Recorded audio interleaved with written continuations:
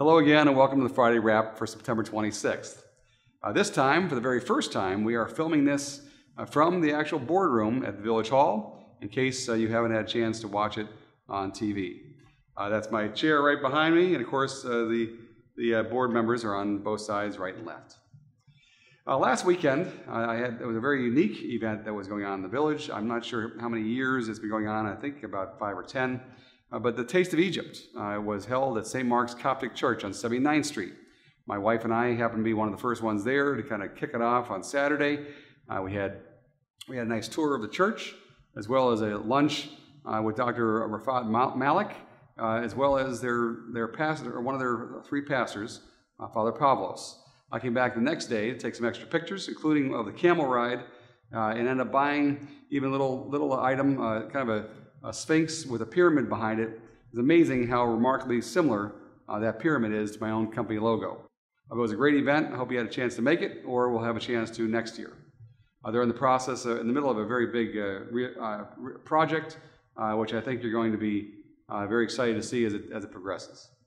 On Monday night, we had a village board meeting, which we went through a lot of the items on the consent agenda, mostly having to do with some meeting minutes, the Plan Commission recommendations, etc.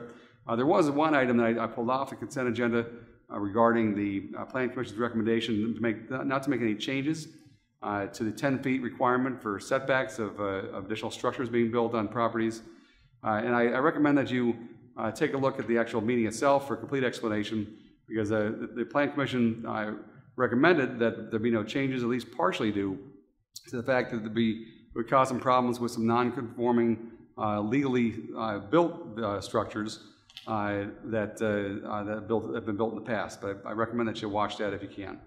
In addition, we had a presentation of our fiscal year 2013-14 audit that was conducted by our new audit company called Wolf & Company, and an update of our general fund operations by our finance director, Jerry Sapp. He gave us some good news that we are actually meeting or exceeding our expectations as far as budget that Steve Stricker was really the architect of, but certainly we need to be vigilant throughout the rest of the year and try to keep that trend going. In addition, this week we had the Burr Ridge Veterans Memorial Committee met on Wednesday. I was unable to attend that this time, but the discussion continued regarding the possibility of adding a memorial for Purple Heart veterans. In addition, I had a mayor's lunch hosted by the DuPage Mayors and Managers Conference and Woodridge Mayor Gina Cunningham.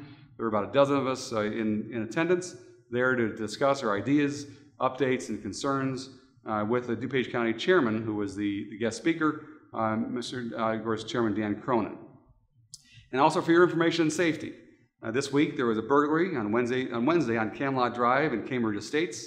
It occurred mid-morning. They were only out of the house for about an hour, but the deputy chief did recommend and asked me to ask you that if you see any cars that are of suspicious nature being parked around the streets, don't hesitate to call the police and have them check it out. Their local number is 630-323-8181. In addition, you might have seen a bunch of activity of fire and police cars all over the 5 Seasons on Wednesday also. Pretty busy day overall. There's actually, they said it was a chlorine leak. What it was actually a spill, about 10 gallons of chlorine, which they tried to clean up before the people came to use the pool, but that ended up causing a little bit of a health scare, and 3 people actually were rushed to the hospital, at least for precautionary measures, but everything was fine by the next day. There were also a couple political events around the village.